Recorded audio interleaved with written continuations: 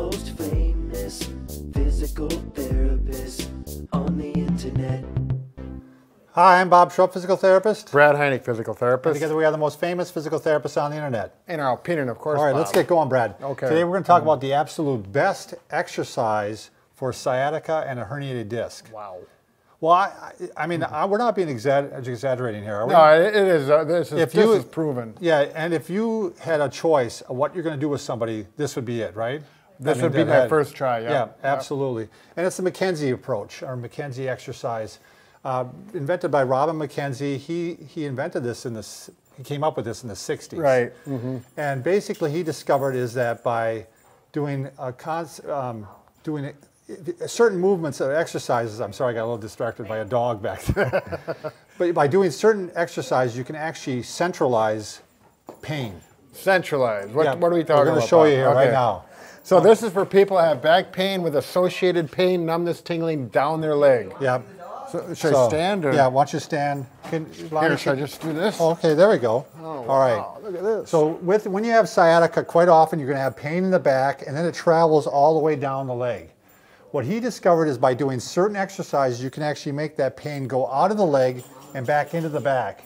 And eventually, it's going to go away if it goes into the back. Right. So what happens is, when we're doing exercise, what you want to see first is that maybe it goes out of the calf. Of course, I'm having trouble right away, Brad. Wow. Okay. Oh, that feels better. Yeah, so it goes out of the calf. All the symptoms go out of the calf. Then we do some more exercises, and now it goes out of the thigh. Okay? We do some more exercises, and it goes out of the butt. And it may be even a little worse in the back, but eventually this goes away too. This all goes away. And it's important to mention that's the order you want it to come in. You Right. don't want it to leave here but still be in the calf. Yeah, the worst sign with somebody when you have sciatica is that when this goes away and this gets worse, right, or stays around. That's not what we want to see. And the prognosis is if you can do the exercise that we're going to demonstrate and the leg pain improves quickly, it's a very good sign that you're going to have good long-term success with this. And we're going to show you at the end of this, we're going to show the exercise now, the basic McKenzie. Right. At the end of this video, we're going to show you then a disc, what happens with the disc when we're doing these exercises. Sure. So you can kind of have an idea.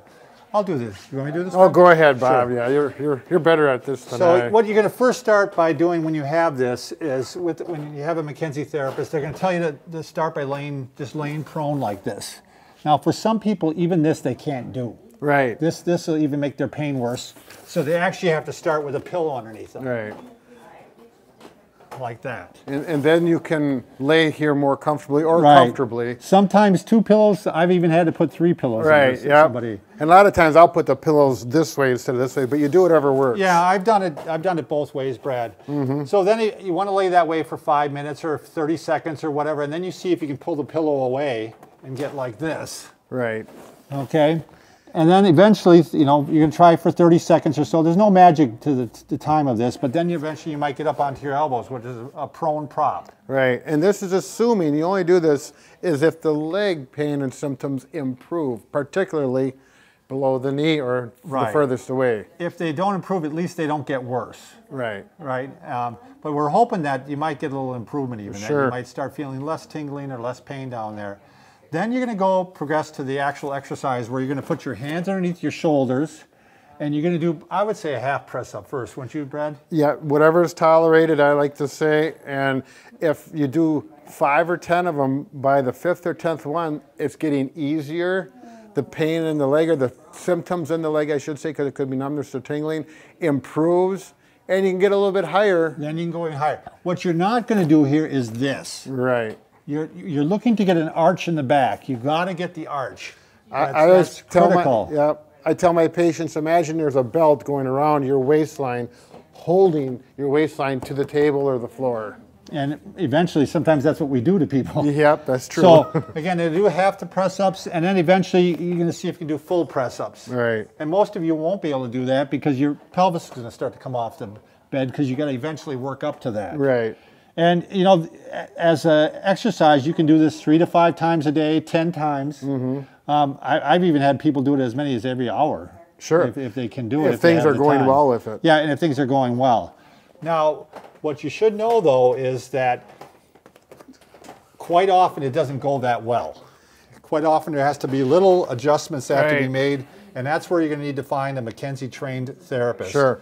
And we're going to show you that in the next video, how to do that. Okay. But right now, why don't we show Brad what we're doing? You want to grab the cups there?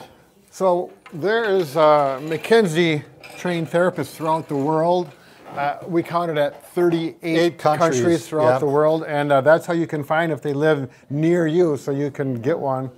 And these therapists are good and they're experienced. Right. So we've got the lower vertebrae here. You want to show it on here, Brad? Sure. So, you want to run up to the camera to show real quick?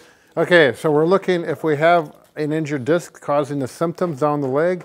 This red disc, you don't have a red disc in your back, but that is a model of a bulging disc right there. Can you see that, Lonnie?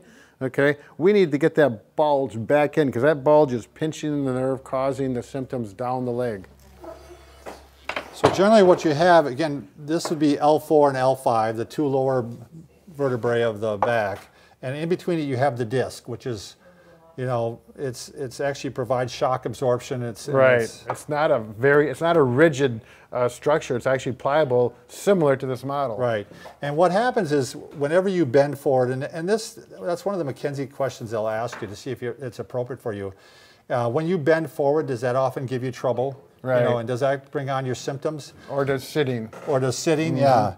And what happens is, what you'll see is if you keep bending forward, it's fine on a healthy disc, but on a disc that's starting to, That's a good example. It's starting to weaken or get, are you picking this up, Lonnie, by the way?